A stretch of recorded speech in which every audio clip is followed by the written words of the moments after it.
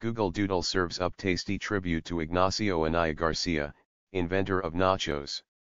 Welcome to our channel today.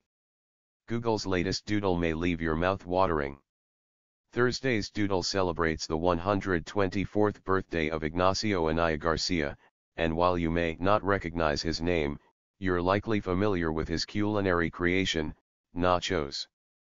The animated doodle demonstrates how Garcia invented the tasty treat in 1943 when a group of wives of U.S. military personnel stationed at an army base in Texas popped into the Club Victoria, a restaurant in the Mexican border town of Piedras Negras.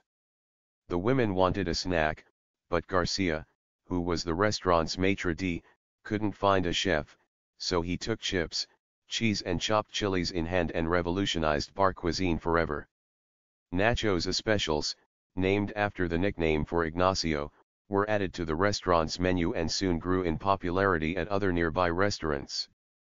The dish was written up in an American cookbook in 1949, but the apostrophe in nachos was lost as its popularity spread around the world.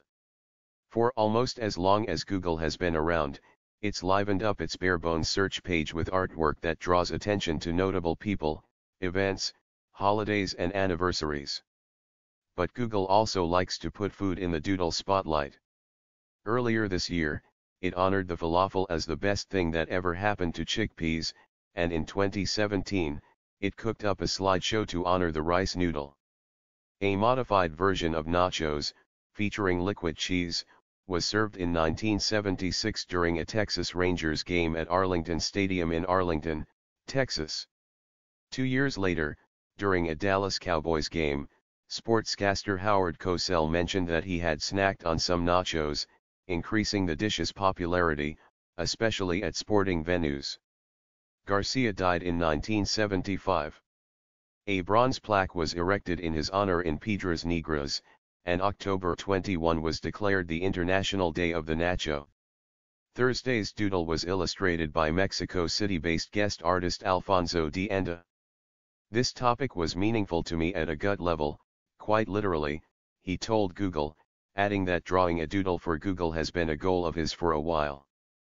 I hope people get an instant craving for a snack after they see the doodle. I also hope that they instantly drop whatever it is they're doing and satisfy that craving. For more news visit cnet.com. Thank you for watching and please feel free to subscribe below for more updates, like, share, and leave your comment down below.